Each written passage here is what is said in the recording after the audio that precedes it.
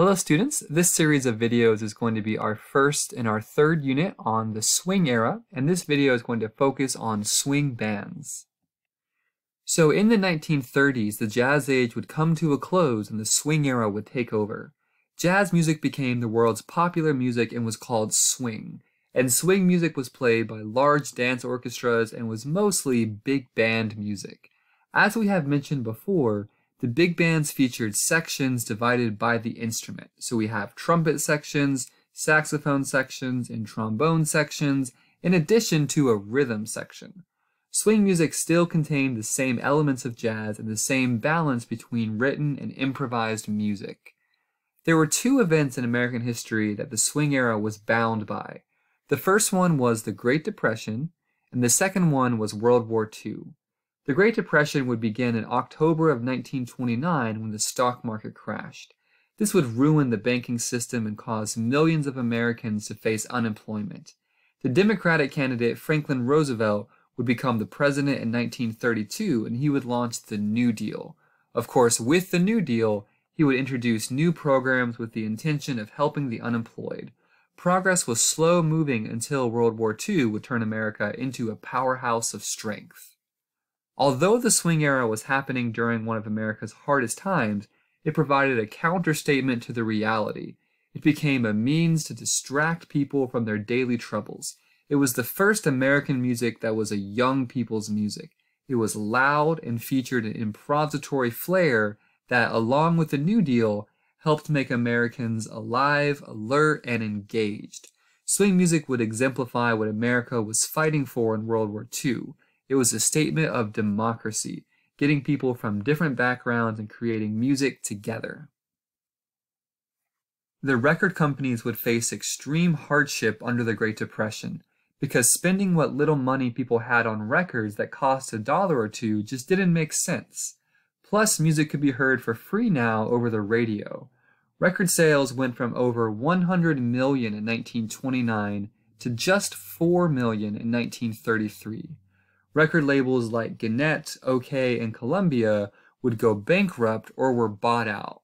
The only major record label to survive was Victor, and that was because of their union with the RCA radio network. But with the invention of the jukebox, things began to look up for record companies. The jukebox was a record selecting device that made its way into restaurants and bars, and customers could play their favorite songs for only a nickel. So by the end of the 1930s, because of the jukebox, record labels were revived. The three major labels will be Columbia, who was later bought by CBS, Victor, and Decca Records. These three record labels would produce 90% of the recordings Americans listened to. Other forms of entertainment such as comedians, singers, classical concerts, soap operas, movie and literary adaptations, and quiz shows could be found on three major radio networks. 2/3 of the American public would go to the movies at least once a week by the end of the 1930s, and every week new popular songs would be published from Tin Pan Alley companies. Publishers from Tin Pan Alley would have to compete to get major singers and orchestras to perform their music. Jazz music would become popular music by being heard in a soundtrack at the movies or on a radio broadcast or on a restaurant's jukebox or maybe performed at a nightclub or theater. As more musicians began competing over jobs, the standard of what it meant to be a good musician rose. Jazz musicians now were expected to play their instruments flawlessly, sight read effectively, and improvise convincingly. Dance bands would pay a respectable salary and offer steady work. They became one of the few skilled crafts available to the African Americans. Although the majority of the dances were invented in black ballrooms and the call and response heard in the orchestras came from black churches, most of the money from the swing era went into white pockets. Many black musicians would feel like their music had been stolen because of this. So swing music would become the perfect music for dancing. It would contain a groove that featured a steady, unaccented 4 beats to the bar foundation. This was a similar groove heard on the records from artists like Louis Armstrong, but when Duke Ellington released the anthem, it don't mean a thing if it ain't got that swing, the 4-beat groove would become the standard for hot dance music. This swing dance style would first appear at New York's Savoy Ballroom. The ballroom, which opened in 1926, took up an entire block in Harlem.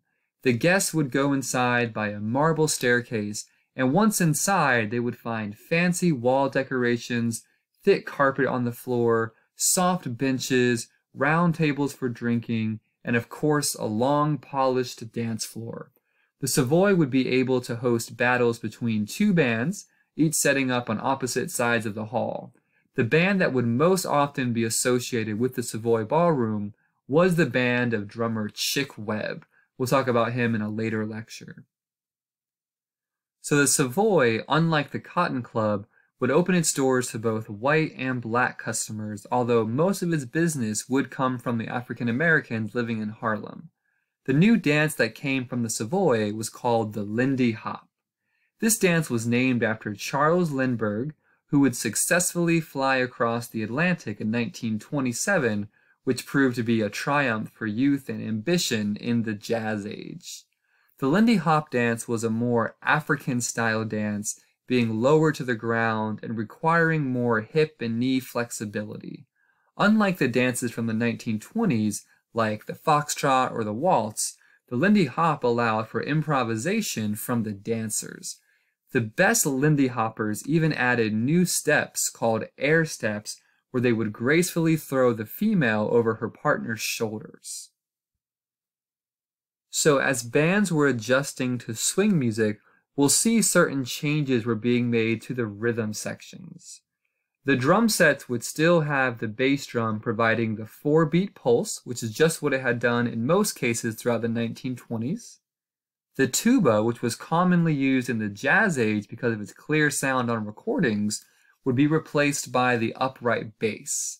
And the bass had been a crucial element of the New Orleans rhythm section because players would slap the strings with their right hand to provide a more percussive sound. Tuba players began to switch to the upright bass at the end of the 1920s in order to keep their jobs. The banjo would be replaced by the guitar for the more subtle timbre it gave off. The guitar was as much heard in the rhythm section as it was felt. The guitar would play chords on all 4 beats in a chunk, chunk, chunk kind of style, and the sound of the guitar, bass, and drums as the rhythm section had a sound that rippled through dance halls. Now, arrangers would also apply changes to the way they arranged to fit the new swing style. They would write complex melody lines for entire sections of instruments that were harmonized in a block chord style. And playing in block chords just meant that multiple people were playing the same rhythm, just with different pitches or different melody notes. And this creates a much more dense harmony. Arrangers called these block chord sections soli. That's S-O-L-I. Also in the swing era, arrangements would develop spontaneously from oral practice, so musicians would take improvised riffs and harmonize them on the spot. And these were called head arrangements because they come from the player's head. So bandleader Fletcher Henderson, who we talked about throughout the 1920s, would become the most representative arranger of the swing era. His arrangements would sometimes combine both written and head arrangements, as well as rhythmic swing and melodic simplicity. Henderson's arrangements would feature short, memorable riffs in call-and-response style, with brass sections responding to reed sections for dramatic effect. He would write a few choruses out in written arrangement form and leave the other chorus sections up to the band for improvisation. The final chorus of a Henderson arrangement was called a shout chorus and would be climactic and known for ending in an ecstatic wail. The first song we're going to listen to in this unit is Henderson's track Blue Lou.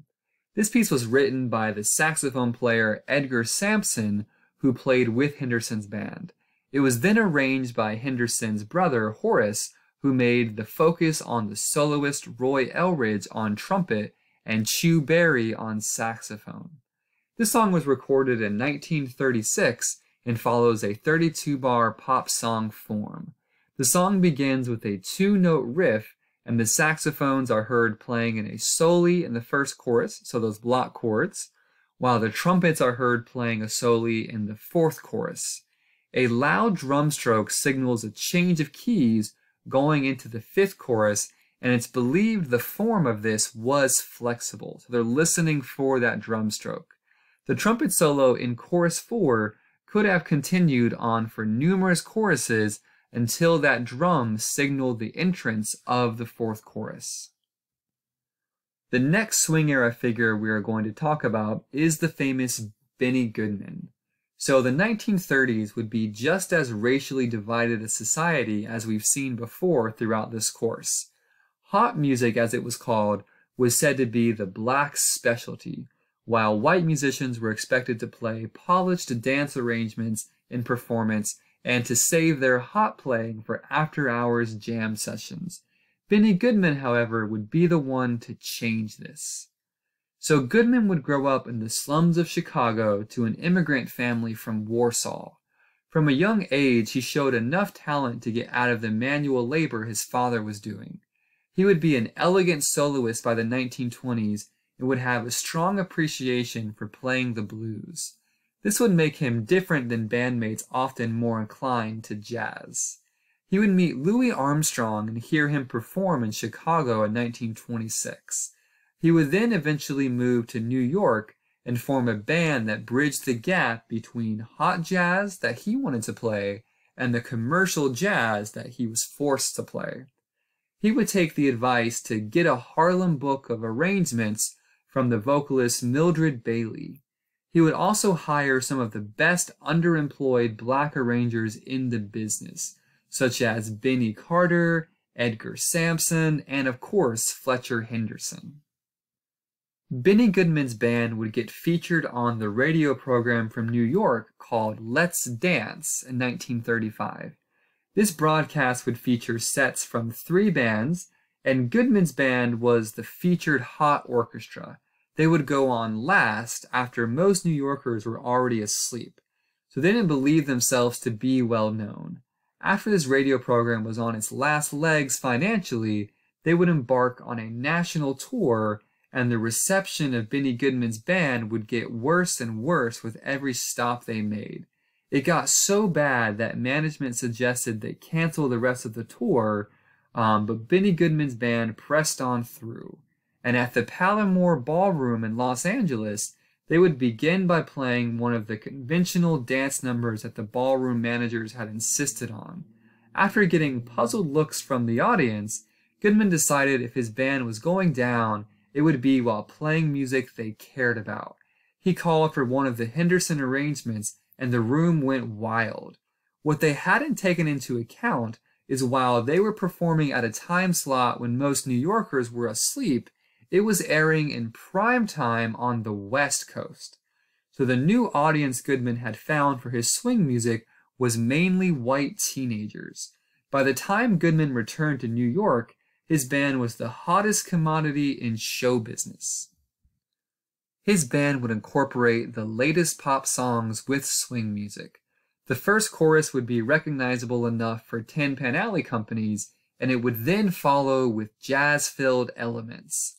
One of the biggest accomplishments of Goodman's band was bringing jazz music to New York's Carnegie Hall in 1938. And that's going to conclude our first video of this series. In our next video, we'll talk about some of Goodman's songs and his smaller ensembles.